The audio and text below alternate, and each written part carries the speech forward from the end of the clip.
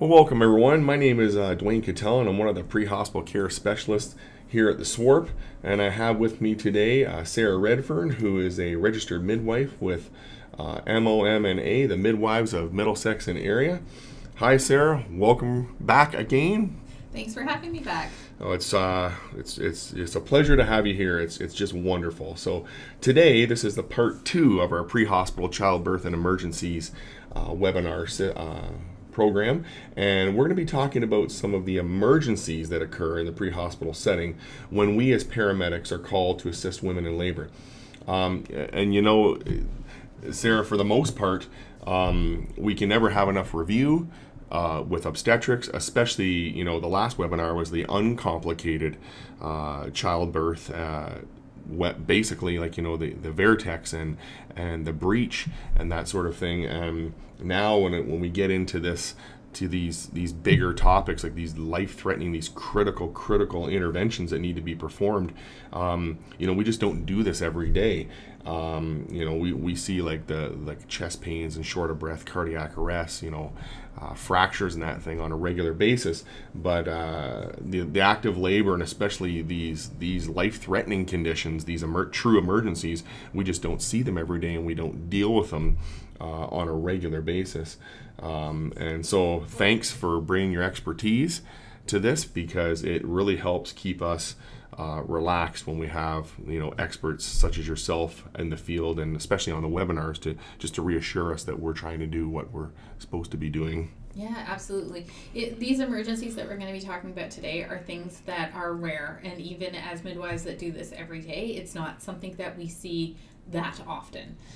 We're prepared for them, we're looking for them, but they don't happen that often, so hence why they're rare emergencies. Yeah, exactly. So perfect. And just reiterating the thing, like, you know, for most childbirth, it's a natural process, but sometimes things happen as a result. So, and I think it's good to go over these things today. And so once again, thank you for being here. It's incredible. It's just wonderful to have you here and sharing your expertise and knowledge with us. I know I appreciate it. I'm sure the rest of the medics that are listening in will appreciate it as well. So thank you. You're welcome. Thank you. So our objectives today, we're going to be looking at some of, like Sarah said, some of the very rare pre-hospital obstetrical emergencies, which is going to consist of the shoulder dystocia and the management of such, prolapse cord management, and postpartum hemorrhage management. So with this, Sarah, when we look at shoulder dystocia, prolapse cord, and postpartum hemorrhage, these conditions, can we manage them in the pre-hospital world, taking into account the tools and the training that we receive? Like, I mean, are these things manageable from a pre-hospital care perspective, as opposed to like a midwife perspective, like with the training we've received? Like, what are your thoughts on that? Yeah, I mean, it's something that you have limited tools at your disposal. You definitely will be able to address the concern, identify it, hopefully, and use the skills that you've been taught to be able to manage what you can. Depending on the situation, sometimes the best thing you can do is sort of stabilize things and get to the hospital. Other times the situation may resolve either on scene or en route. But we still are going to want follow-up care for both mom and baby in those situations. That's great. So, well, thanks, Sarah. And we'll move forward, and we'll look at our first obstetrical emergency that deals with shoulder dystocia. Shoulder dystocia is one of those things that is terrifying in the moment, and it makes the seconds that are happening feel like an eternity. So the most important thing to do at the beginning is take a breath, because you need to kind of get yourself in a good headspace and breathe. Yeah. And when we get into these shoulder dystocia, like the reasoning behind that is because the shoulders get stuck or they're hung up behind the symphysis pubis for the majority of the cases, and then that prevents the progression and the descent of the baby, which puts the baby at risk of hypoxia. And if this is basically not fixed. As far as life-threatening mechanisms, like why the shoulders don't deliver, like what tends to happen? Like, I mean, I know their chest can't expand to breathe, but what else is happening with that? Yeah, so it's kind of a multifaceted situation.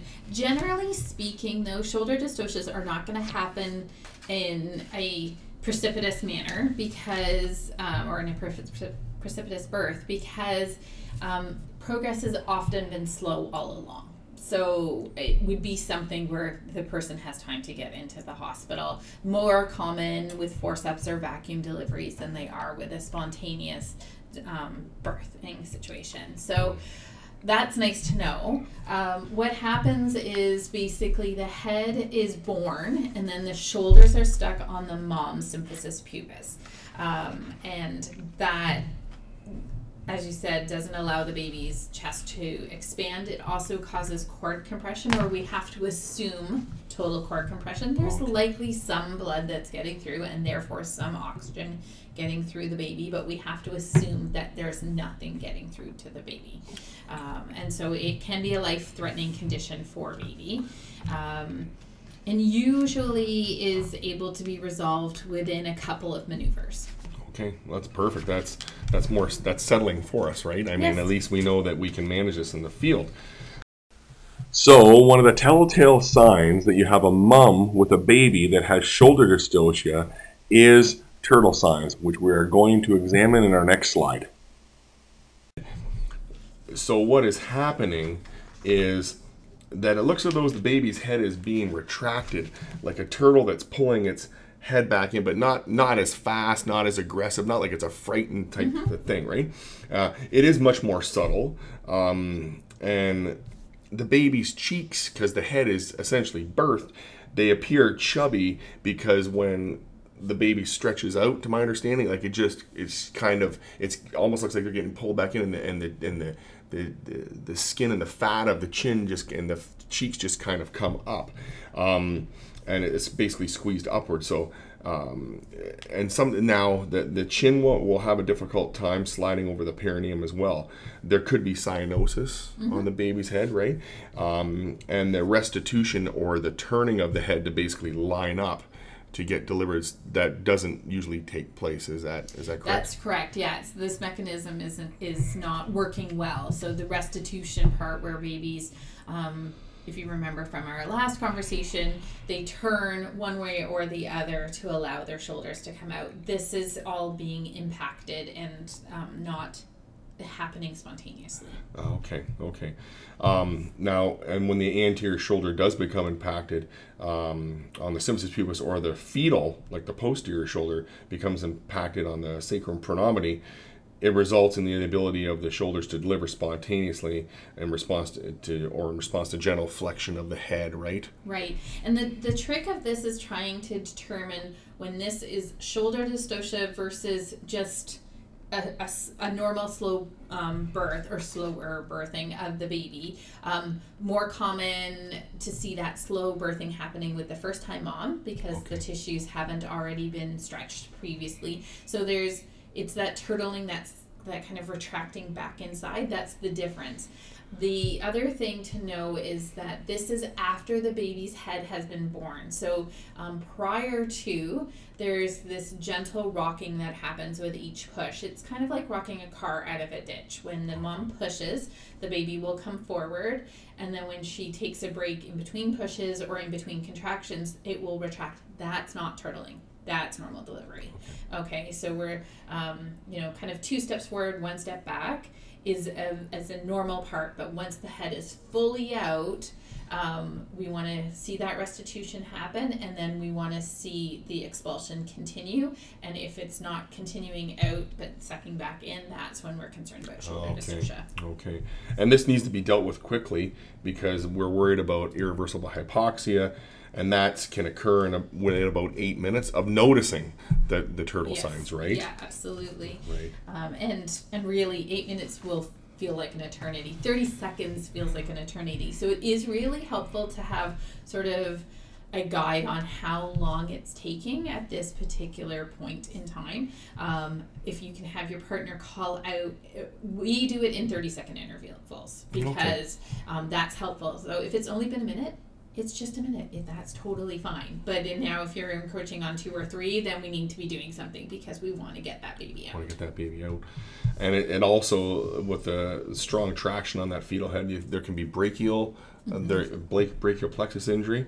And that's why pulling on the baby is not an effective technique in order to get them out. Right. We don't want to either impact the shoulder more, which might happen if you're really putting a lot of pressure on the baby's head, or strain and cause that brachial injury. Okay. And it's also important to note that as well as that if the cord is present, we don't want to clamp and cut that cord prior to that baby being delivered, because if it's clamped and cut, and then it ends up being a shoulder dystocia, well, we've just basically cut off their oxygen, cut off their blood flow, their oxygen flow, and now we have a baby that's trying to transition from being a water breather to an air breather that is stuck in a mom's vaginal canal with the inability to expand their chest, to get some, room air into their lungs, which is this is a very bad situation to be in. Right. Yeah, if you do see a nuchal cord there, if you can loop it over the baby's head if it's quite tight, because that might be contributing to the lack of descent that's happening. If you're able to do that, that's great. But any amount of blood that can get through that cord is going to be beneficial to the baby, just keeping in mind we have to assume that there's not anything getting through. Okay, perfect. So when we start to manage the shoulder dystocia after we've noticed the head is birthed, it looks like it's retracting back in, all the signs we talked about, it's essentially done in 5 steps, and it is kind of a 2-person process. So you and your partner, you'll perform these procedures together. And also, it's good to note that we want to keep mom informed and communicate what is like the severity of this and what is going on. And generally, these moms will let us perform these procedures because they want their baby. Absolutely, yeah. I've never had a mom in this situation that didn't comply with everything that we asked. And we do say that if we were in this situation, we start to use our midwife voice, where we're a lot more demanding and requiring things instead of asking. So it's no longer like, would you like to move over, or can I lay you back down? It's not like that. It's like, lay flat, feet back, knees up by your shoulders, like, I need you to do these things. And they know in that moment, when you're being very directive, that there's a reason for it. So you can definitely say, baby seems to be stuck and I need to do these things to help get the baby out. Okay, perfect.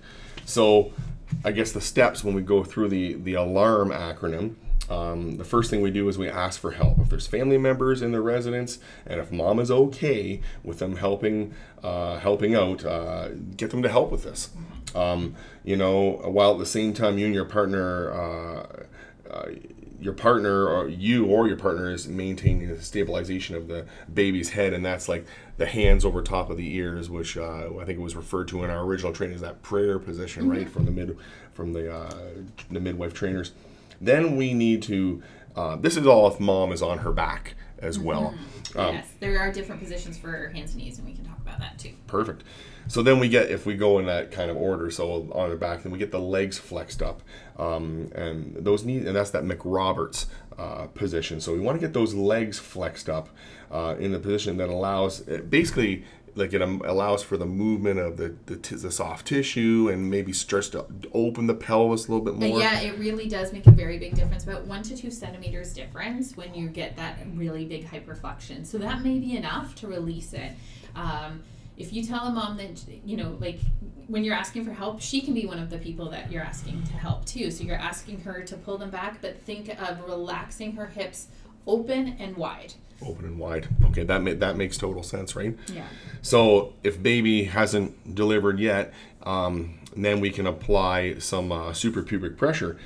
So we go above the symphysis pubis, not on top of it, go above the symphysis pubis, and with one hand, or at least for us, we essentially just push straight down. Yeah. But if mom's having a contraction, just when you're about to apply that suprapubic pressure, we want to wait for that contraction to finish, because we're not going to be able to fight that, correct? Yeah, it would be very difficult. The idea too is that when the contraction is happening, more pressure is being pushed on the baby down into the symphysis pubic bone. So we're kind of fighting against bone. That's not going to be really helpful. If you can catch it before the contraction happens, then you're able to put pressure externally that causes the anterior shoulder to adduct, and that will create a narrower diameter, and then when the contraction happens, the baby can slide underneath the pubic bone. So you want to keep that pressure going when the contraction happens, but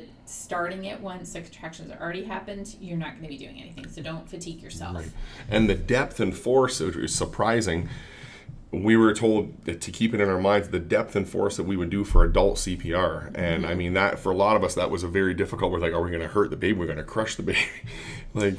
Well, even in in a bad situation where these maneuvers do cause a clavicle injury, broken bone, you have a live baby with a broken bone. Yeah, it's better to have a baby that has a fracture as opposed to a stuck dead baby. That's absolutely correct. Yeah.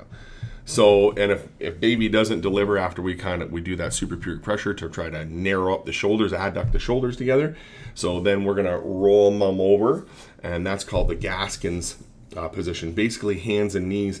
And it's not like log rolling somebody onto a fracture board. It's like a big wide yoga stretch to hopefully just move and jostle things around. And right, yeah, and this position is actually the only obstetrical position that's named after a midwife. So Gaskin was a very famous midwife, because midwives often have women delivering in hands and knees anyway. Right. And so this often reduces the risk of having a shoulder dystocia in the first place, because it's a better position. But definitely trying to get them into that position is very advantageous. Or in a situation where if they were in the water, like we talked about in our last webinar, you would need to get them out. Sometimes the act of getting out of the tub is enough to release the shoulder. Right. But if they do get out, I would try hands and knees first. Hands and knees first. Because it is a really good position. Now, there was a couple different schools of thought. So if we have, say we're going through the alarm acronym, and we get to the Gaskins position, we're thinking, okay, the first things haven't worked, we're going to get in the Gaskins position. There was a couple different schools of thought and it's fair. Do we wait for the contraction to finish, or do we, if the baby doesn't come out, then do we immediately start going into our next step? It's a good question, and this isn't a great answer, but it's going to depend upon how frequent her contractions are. Okay. Okay, so if she's somebody who's having contractions 5 minutes apart, you don't have time to wait for the next one. Makes sense. Right? Because Yeah. now we're already at least 5 or 10 minutes into a shoulder dystocia. Also, if somebody were that far apart with their contractions, I don't wait with shoulder dystocia for a contraction to push. I have her try pushing without the contraction. Okay. Contractions are definitely advantageous to getting more progress with pushing, but it's better to get the baby coming out, and if we can get the shoulders out, and then we'll make more progress, fantastic. If you've got somebody that's having contractions every 2 minutes, you can wait until the next one, or you can go ahead and do it while. It doesn't matter. Because the act of getting them over may have changed what's going on, right? Absolutely. So if we roll them over, have the mom the gas, say we wait for the contraction, and baby does it at the same time, baby hasn't delivered. So at the same time, we're looking for that posterior hand, and that's mom's posterior. So the hand should be, because she's on her hands and knees, the hand or the arm should be close to mom's bum. Yeah, correct. Yeah, absolutely. If it's there, if it may not be there, but yeah, if it's there, and then ideally you want to kind of like we talked about with breech, where we were talking about how swooping the hand Yep. over the chest and up, that's ideal. If it's too vigorous, it might cause tissue trauma. Again, in mom.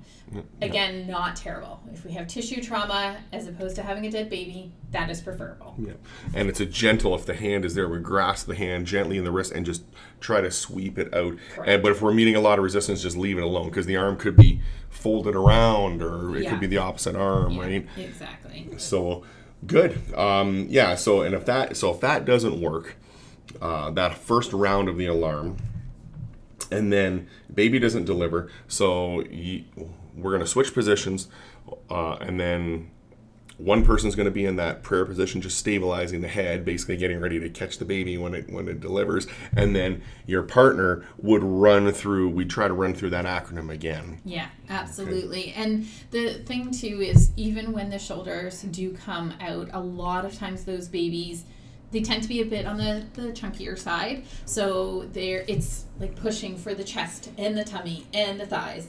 You're pushing the whole way out. So it's not, they don't tend to slip out right after the shoulders are released. It does tend to be a bit of an effort to get the baby all the way out. Right. So we've done the alarm once, and now we're doing the alarm a second time, and if baby has not been delivered after that second round, which we're thinking could be in the neighborhood of 8 minutes, we need to get that mom on the stretcher, and we need to get going. Oh yeah. And then keep performing these procedures in the back of the truck. Now, how are we going to do this? I don't know, but it's going to be interesting when the time comes, right? Yeah. I mean, it's going to be interesting. As far as Sarah, when we talk about, I know we talked about the alarm acronym in the sequence, like mom is posterior, so she's on her back. Mm-hmm. So if mom is already in that hands, knees, that Gaskins position, so we would just kind of work through the acronym that way, right? We would start at that position. Yeah, you can start in any position. So you can start hands and knees, and then try flipping over again, because you can't do something like suprapubic pressure with a mom on hands and knees. Right. So it's just about keep trying. You don't know what's going to release enough to have the baby release. Right, and I mean, it's nice because if we could have mom on her back, but I mean, maybe that's not necessary. So if they're on their back, it would be alarm. But say if mom is already on her hands and knees, then we would kind of go malar, right. and then we do it once, and then if that doesn't work, then we switch, and we're gonna malar mom a second time, right? Absolutely. You just kind of work through it, right? Yeah. And keep in mind, for McRoberts, we want mom to be completely flat, like like when she's on her back. So no pillows behind her head, no crunching up. The idea is very flat, very back, very wide. So that makes sense, because then gravity helps that anterior shoulder maybe a little bit. Yeah, exactly. And if moms are inclined, often it doesn't make a difference, but in this situation, it could be putting in just enough onto the suprapubic spot that the pressure is not releasing. Whereas if she's flat, then we're just going to have gravity help us try and get under the Yeah, that makes total sense. So as far as, because as you know, we're very, well, how often does this work? Like, what's it like? How long does it take a drug to work? How long does a drug last? Like, how long is this going to So as far as your experience, or and maybe if there's actual numbers, like, what do you shoulder dystocia? Like, what's these maneuvers? Do they have a good success rate? Very. Okay. Yes.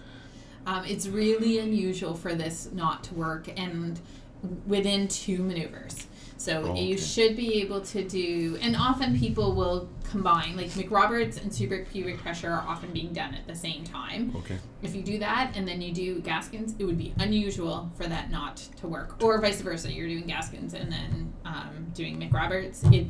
One of those things should have released the baby. It should have released. Yeah, it's very unusual. There are other things that we do, but they're more internal, and that's outside of the scope of paramedics. Yeah, that's right. That's why you are a midwife. Very good. So just some of the complications that may arise from a baby who's had a shoulder dystocia: asphyxia, from prolonged time of essentially being trapped, the brachial plexus injury from the forceful contractions and the impended pinching of that brachial plexus. Sometimes there's fractures to the clavicles and the humerus. It is noted that there could be some neurological impairment as a result of the lack of oxygen, and that couples with the distal nerve damage from the prolonged compression. A pneumothorax may develop from a fractured clavicle. There's different things here, and mom could have some postpartum hemorrhaging and maybe some perineal trauma or tearing and that sort of thing. But as we said before, it's better to have a baby to have a fractured clavicle or a fractured humerus that is out than to have a baby that's still stuck and in cardiac arrest. Yeah, absolutely. It's something that often these babies, when they are born, they tend to be a little bit more stunned. That was a hard birth for them. Okay. So expect that you're going to need to do at least some NRP. Stimulation for this baby, definitely. Make sure you're rubbing their spine with your knuckle. They hate that. Okay. We want to really irritate this baby. So that's going to be important. And also breathe, right? You have to, sometimes they can come out of this and they're fine. So it's really important at the end of getting the baby out for you to take a moment and really assess what's going on. Don't assume that you're going to end up needing to also resuscitate a baby while having a mum hemorrhage. Those things may not be occurring, so you need to just look and see. Definitely we do anticipate a higher than average rate of hemorrhage and certainly perineal trauma in these situations. Oh, okay, perfect. Thank you, that's awesome. So we'll move on to our next pre-hospital emergency, and we're going to discuss the condition of umbilical cord prolapse. A prolapse cord is a critical situation because the blood flow, the life supply of the baby is compromised, because if that cord is hanging out, as we see in the middle slide, that cord is hanging out, we automatically assume that it is compressed. It is rare, but it's very life-threatening to the baby. Like mom, physiologically, like physically, mom will probably be fine. It may be a different story psychologically of what's going on, but as far as physical health, she'll probably be okay. And the only true way to fix this, like a cord prolapse, is a cesarean section, unless the birth is happening very, very quickly. Right. And so because that baby needs to be taken out to remove compression of the cord. And as far as how we manage this in the pre-hospital world, so this is a very it's a very invasive procedure, and we need to be very cognizant of many things with this. The first thing we need to do is communicate this to mom, that this is a life-threatening condition that can lead to the death of their baby if it's not managed quickly. Mm-hmm. The next thing we need to do, and we need to get permission to do all this, because this is very, for lack of a better word, it's an intimate type of, it's very invasive. Second, we want to get mom onto her knees, almost in the knees chest position. We want to get her posterior up nice and high in the air. So with the thought, if we can utilize gravity to work with the process of, if the cord is wrapped around the baby, that it would just kind of draw the cord back inside, back into the vagina. Because if it is wrapped around the baby, gravity will just maybe the baby will shift and it'll drop down. And if it goes back in, well, fantastic. Let's get on the stretcher and the exaggerated Sims position, which is left lateral recumbent, and then kind of wedge the hip up with a pillow or two, just to keep everything there, right? Yeah. But if this doesn't work, now we need to talk to mom about this, and again, I can't stress enough, we need to get permission to perform this procedure with the very clear messaging of like the risks involved, and when we're reinserting the cord.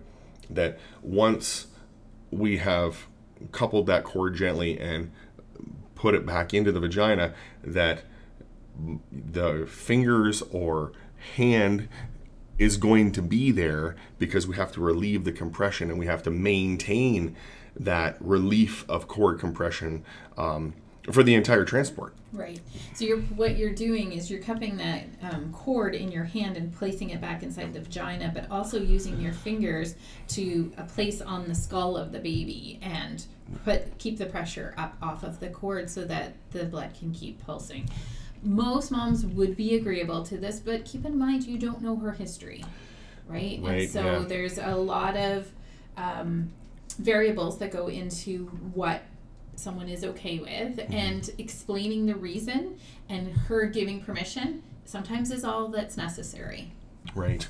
And I think it's important to note that, you know, our hand, fingers, whatever the case may be, we're not going to be, that's going to be there for, like I said, the entire duration. And it's only if a physician or a nurse or say the midwife, say you've arrived on scene now, we're those are our resident, like those are the only people we're kind of, that's the only time our hand will be removed and switching out, so to speak, right? If we were to switch out in that situation, or perhaps it might be once mom is in the OR and the section has started and that baby's being lifted off your fingers. That's incredible. And like that's a long time. It's a long time. It's a long time. Yes. And remember as well, mom can either stay in that kind of knees chest position or whatever position works for them once we get them on the stretcher, and but they have to be safely secured. That's the other big piece. And like Sarah said, kind of like we need to taper our gloved fingers and couple that cord and be sure not to compress it, and very, very gently reinsert it. And again, once we have reinserted the cord, we're going to kind of trail the cord or follow along the cord to find what the first thing that's compressing. And it could be the head, could be the hip, could be a leg. Like we really don't know. Yeah, whatever the presenting part is. Yeah, and then relieve the compression. And I think it's important to note that like we're fighting the uterus pushing down the entire transport, the entire time we're with that patient, and that pressure, that uterus can exert a lot of downward pressure, like 120 pounds, or I don't know the exact number. I saw a formula once about how much, but it's Sarah. It's incredible. It's a lot of pressure, and so it depends on how active her labor is at that point in time as to how much pressure there's going to be, and depending on the length of the transport time, you may end up finding out that this baby is actually coming down and you need to just expedite the delivery as opposed to trying to keep the baby on the inside, because you know, especially if she's had multiple babies before, she might be able to push this baby out in 3 minutes.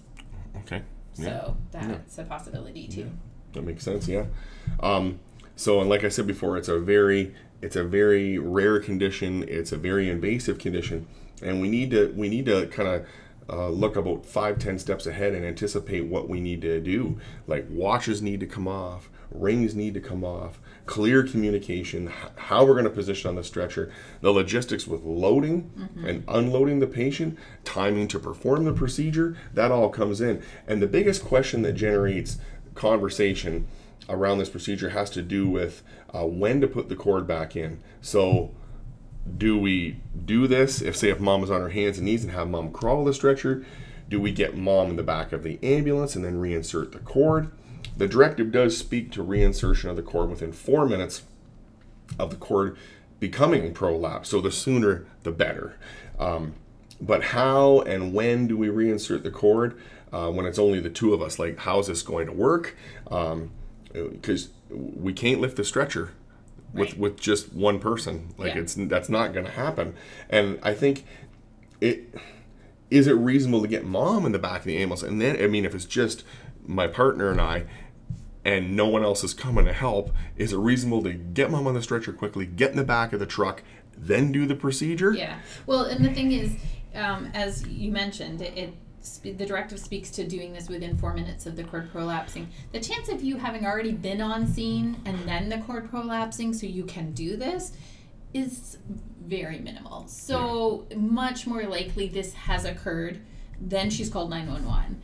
And then you had to transport to the location. And now, so you could be 10, 15, 20 minutes after the prolapse, right? Like there's a lot of variables in there. So the most important thing is to start the transportation. If you need her to help get into the ambulance so that you can do that. I mean, we've talked about scenarios with, like, what do you do if you're in an apartment building and you have to go down an elevator and there's no way that you could be holding a cord and still get the stretcher in the elevator because you can't get into that position. So is it better to just get into the back of the ambulance and then do it?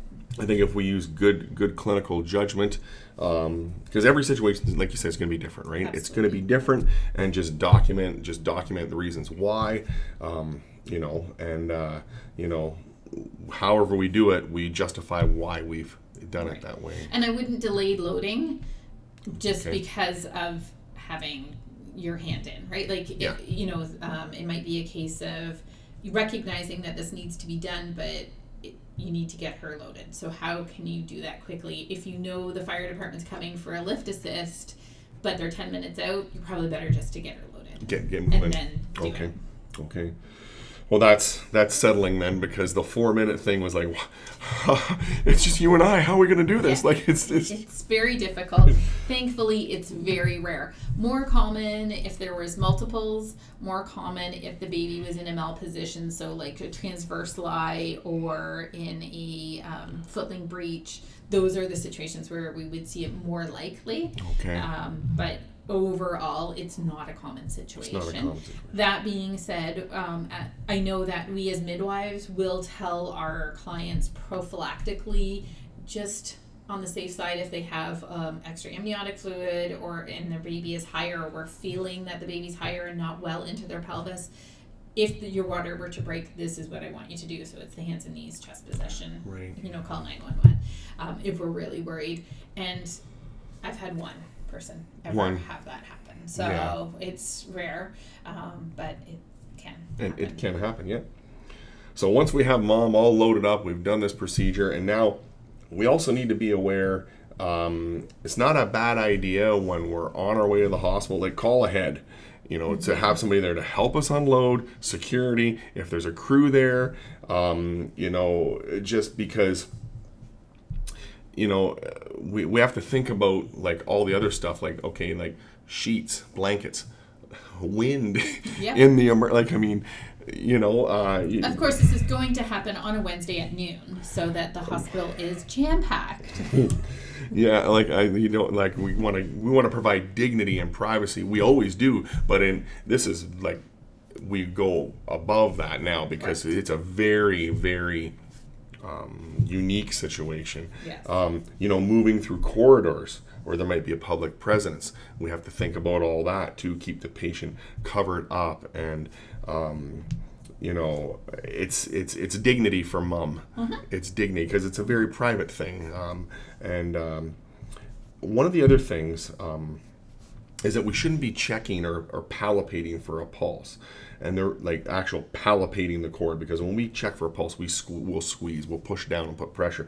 And the reason behind this is that we can cause cord spasm, which could lead to more vasoconstriction and more fetal hypoxia.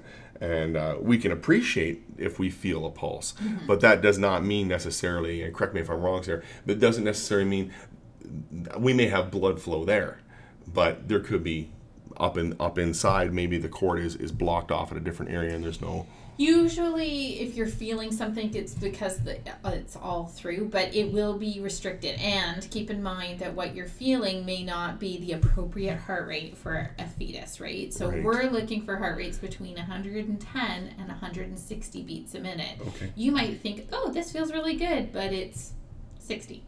For us, that would actually be very scary. Yeah, it's not a good thing. Not a good thing for a baby to have a heart rate at that.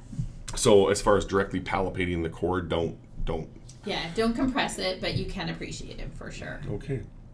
And we talked a little bit about this before. One of the best practice positions is exaggerated Sims, which is essentially on their left side, like a left lateral recumbent, and then we kind of elevate put something like a pillow or something or a wedge underneath the left hip. And this also promotes safety for the patient, for transport, and it has gravity work in our favor, right?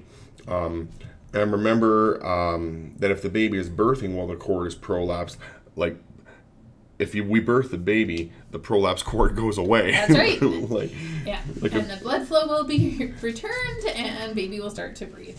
Like if, exactly. So just continuing on with prolapse cord, we're going to be looking at some positions that will benefit us in the ambulance as far as treatment and transport of the mom who has this prolapse cord. Yeah, there's some good pictures to kind of show what we're talking about for the hands and knees and the cord elevating the head off of the compressed cord. And that's the exaggerated Sims in the top left corner, right? And I mean, that's a safe transport position for us. That's if anything, that's probably the safest out of. Yes. Right. And as far as like your experience with cord prolapse and things like that, so how, when you position, I guess, is every situation different of how you're going to utilize? Like, I know we're supposed to, according to our directive, which we're all trained by the midwives, that try to get mom in that knees chest position first, with hopes that the gravity will draw that cord back in. As far as transport, I mean, it's not the greatest. It's not the greatest. It is the best position from just a cord prolapse situation. Doing the knees and chest position will reduce the amount of compression on the cord the most. So that is helpful. Hitting bumps is never a bad idea because that might jostle things. Oh, okay. So in my situation, the cord prolapse resolved when we hit the railroad tracks. And really? Yeah. So that was surprising to me, but fantastic. Because we just jostled enough that the cord was able to go back inside, and that's fine afterwards, which was great. Yeah. So, and just once again, as paramedics, we need to obtain consent from the patient to perform this life-saving skill. Our advanced life support medical directives are mainly elevating that presenting fetal part up and off the cord. This method is widely accepted as a first response to cord prolapse, and in conjunction with a timely C-section, which helps reduce mortality. And once again, we cradle that cord in the examining hand. We apply some digital pressure to the fetal presenting part and lift the fetus off the cord. The cord pulse should become strong once the compression is relieved. Yes. We want to maintain that manual elevation until transfer care in the hospital. And we could transport in the knees chest position or the exaggerated Sims if it's adequate. I mean, we got to think about the distance to the hospital, the patient's mobility, that kind of thing. If there's a malpresentation, or a cord prolapse, we want to consider the relevant documentation. So if we have all this, what do we need to document? If the membranes of rupture, we document the color of the fluid, the malpresentation if it's known or if it's suspected. When the cord became prolapsed, if we can get that time, if we can appreciate the pulse, does it feel strong, does it feel weak, is it fast or slow, what did we do, the actions for all this, the position we put mom in, and if there's an elevation of a presenting part, we need to document it. What was it?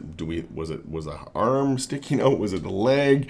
And it may be difficult to tell. Yeah. Like we don't know, right? It's hard to tell sometimes which presenting part it is. And then if baby does birth, then we start documenting down the time the baby, like if it's the birth of the head, the time the placenta delivers, if there's any bleeding, what type of bleeding, if it's mild, if it's moderate, severe, are there clots? And how much volume, right? Right. So, very good. Okay, well, we'll move on to our last pre-hospital emergency, which is postpartum hemorrhaging. So postpartum hemorrhage is truly a life-threatening emergency when we recognize that it needs to be dealt with very quickly. So with postpartum hemorrhage, there's only two outcomes. Either the bleeding stops or it doesn't. Correct. And there's a lot of different reasons why postpartum hemorrhage takes place, and most of these can surround the 5 T's, which involve the uterus. So respectively, they are the tone of the uterus, if there's any trauma to the uterus, the tissue itself, like fragmentation, thrombin, which is kind of the clotting factors and that. And then the 5th one is, they actually say it's called tinkle, so to void the bladder, because you're essentially, with that last piece, you're competing for space for the uterus to contract down on itself. Yeah. And if we have mom void her bladder, we've made ample room now. Right, the bladder isn't pushing the uterus up and out of the way. It's able to contract more effectively. Yeah. The most common of these is going to be the tone and the trauma to the uterus or the cervix or the vagina. That's where the blood is coming from, most typically. Most typically. And I think it's important to know as medics, we don't need to try and remember why these things contribute to the fact that mom is bleeding, but more so that there's an elevated awareness to be prepared. Like, you know, if there's trauma to the abdomen, we need to be prepared for a postpartum hemorrhage. If they say, well, I have a clotting disorder, we need to be prepared. Like this, if this baby comes, we may have to deal with this, right? So, and the uterus is a muscle that can lose tone, which causes bleeding, and it's no longer able to clamp down on the bleeding tissue and vessels. And this can occur with protracted labor or multiple births over time, or even after a normal birth. And the loss of tone makes up to about 70%. Is that correct, of all postpartum hemorrhage cases? Yeah, it is. And that means it's manageable, right? We just have to get the uterus to contract again. And there's different ways that we can do that, either with pharmaceuticals or with manual methods of methods of compression. Yeah. Now, what medications would you be giving in the field? Like, and I guess it depends on what type it is, or is it your choice, or? It depends on what's effective. Oxytocin is the first round drug that we use. So whether we're in the hospital or in an out of hospital setting, oxytocin is the first round drug that we use. We also have misoprostol, which is a tablet that we can use either sublingually or rectally or vaginally. Not vaginally when you're hemorrhaging, because it'll just get washed out. And then also we can use ergonovine very easily. Those are the 3 drugs that as midwives we carry to out of hospital births. All of them. There's also hemabate and carbetocin that we have available. So there's a lot of things. Oh, that's incredible. That's awesome. So lots of drugs, and they work on different ways on the uterus, which is why sometimes we choose a different drug. Okay, perfect. So it's good to note that for postpartum hemorrhaging, at least in the pre-hospital world, the way we manage it is different based on if the placenta is in or the placenta is out. If mom is postpartum hemorrhaging and the placenta is still retained, so as with all postpartum hemorrhage cases, we need to ensure that mom empties her bladder, and this will allow for room for the uterus to contract. Establish an IV if you're IV certified, and if possible to initiate fluid bolusing if required. Get some oxygen on the patient deemed as necessary. Mom needs to try and get that baby to latch, to start breastfeeding, to stimulate the release of oxytocin. If baby will not latch, then we need to direct mom to perform nipple stimulation to simulate that latching, and because we need that oxytocin rolling, right? And no fundal massage is to be done when the placenta is still in or still retained. It's because essentially we would be ripping and abrupting and tearing that placenta. Yes. Right? Like we always try, we don't want an abrupted placenta to begin with. We don't want a placental abruption, and we don't want to cause one. Right? This will cause more bleeding. So if the bleeding will not stop, we need to perform that bimanual external uterine compression, which is essentially grabbing and coupling the abdomen and the tissue and kind of squeezing it, squishing it together, either from just grab a hold of the sides and squeeze together, or the top to bottom type thing or on an angle. Sarah, as far as that bimanual external uterine compression, I mean, we're essentially just trying to fold it over, like putting direct pressure on it, right? Yeah, you're basically putting direct pressure on the uterus and trying to stop bleeding. It's very painful, like excruciatingly painful, especially to somebody who's just given birth.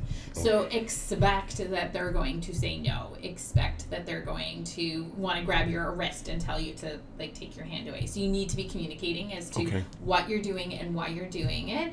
And they have the ability to decline until they pass out because of it being very painful. Very painful. I've had people who have said no, and I said to them very clearly, I won't do this procedure, and it wasn't quite this procedure, but similar idea.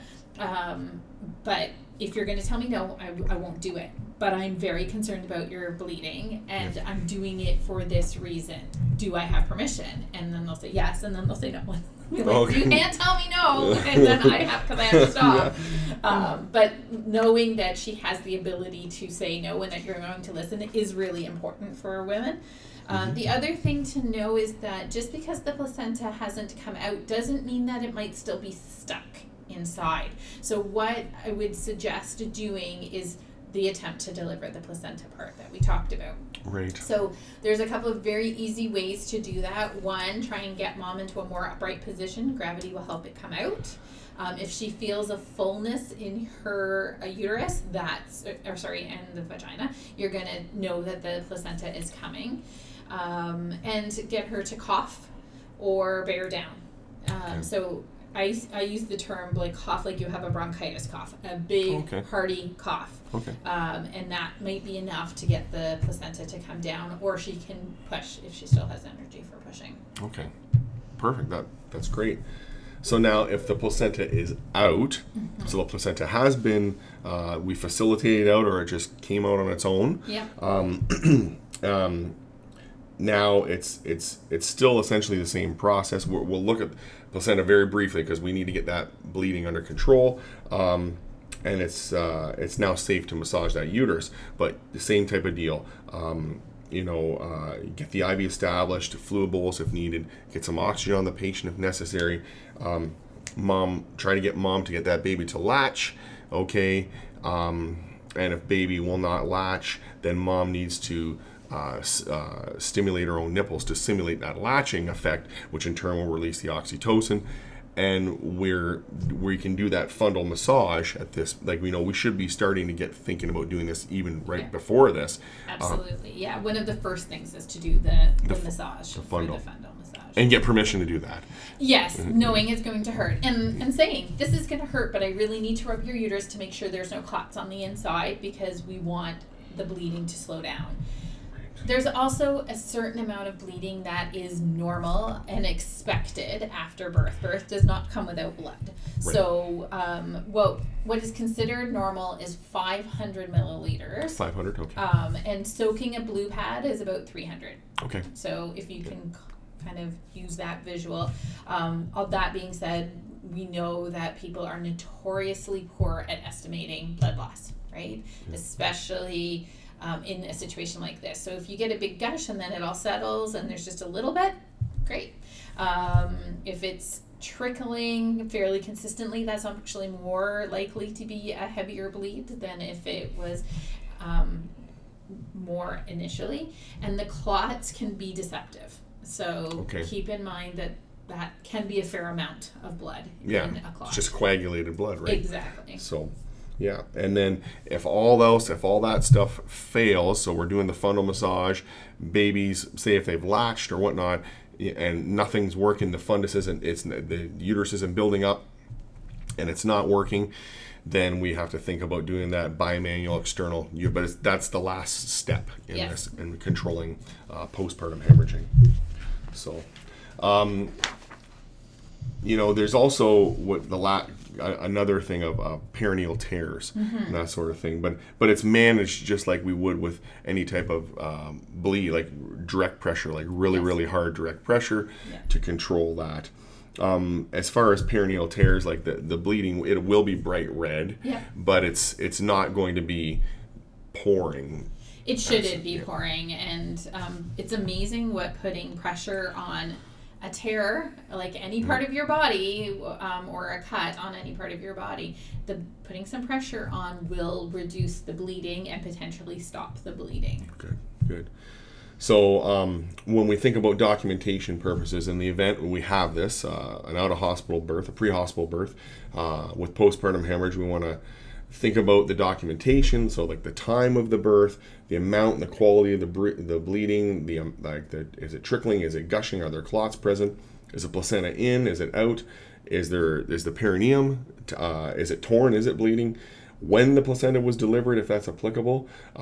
As far as looking at the placenta, I mean, we don't have a lot of training in that. I mean, we're just looking for fragmentation, so chunks missing. It's very tricky even for somebody who looks at them on a really regular basis, so it's not high on your priority list. Right. Take the placenta with you, let somebody at the hospital have a look at it, but it's not high on the priority list of what to do. Yeah. And then we're also going to document when we've done the massage, how long we've done the massage, the response to that, and if the bleeding has stopped, what time that has taken place, or if it's still going, we need to just remember we need to document all that down, right? Yeah. The other thing that I find can be quite helpful, rather than just like continuously rubbing the top of the fundus, is doing some pressure. So like holding and pressing down the top of the fundus, because that will often expel clots, and you can feel the uterus contract really well underneath your fingers at that point in time. So. Oh, perfect. That's good advice. That's awesome. So in summary, we've gone over the following pre-hospital obstetrical emergencies and the management. So we've had shoulder dystocia, kind of looking for the turtling, don't pull, perform the alarm steps with your partner. We've looked at the prolapse cord. We want to communicate the critical nature of a cord prolapse, obtain permission, and provide digital pressure and manually elevating the presenting fetal part up off of the cord, and then transporting, because a C-section is going to be the only thing that's going to truly fix this, and we can transport them in exaggerated SIMS, which is basically left lateral recumbent with the elevation under the left hip. And then the postpartum hemorrhage, we need to recognize and treat this life-threatening condition. It's a life-threatening bleed. Resuscitate as required and attempt to improve uterine atony with fundal massage once the placenta is delivered. And then as far as getting the baby to latch or nipple stimulation, and then which helps promote oxytocin release. And then if nothing else is working, we do that bimanual external uterine compression. So very good. So I hope everybody's enjoyed this webinar today. And if you have any further questions, please don't hesitate to contact us here at the base hospital. Sarah's information is there. And Sarah, once again, thank you so much for coming in today and doing part 2. I know your time is precious, and I value that. And we really do value having you come in and teaching us about the labor and delivery and obstetrics, because it's, like I said, it's not something we do on a regular basis, and we can never practice this and go over this enough. But thank you so much for coming in. I really appreciate it. You're welcome. Thanks for having me. Thanks for joining us, guys. Take care.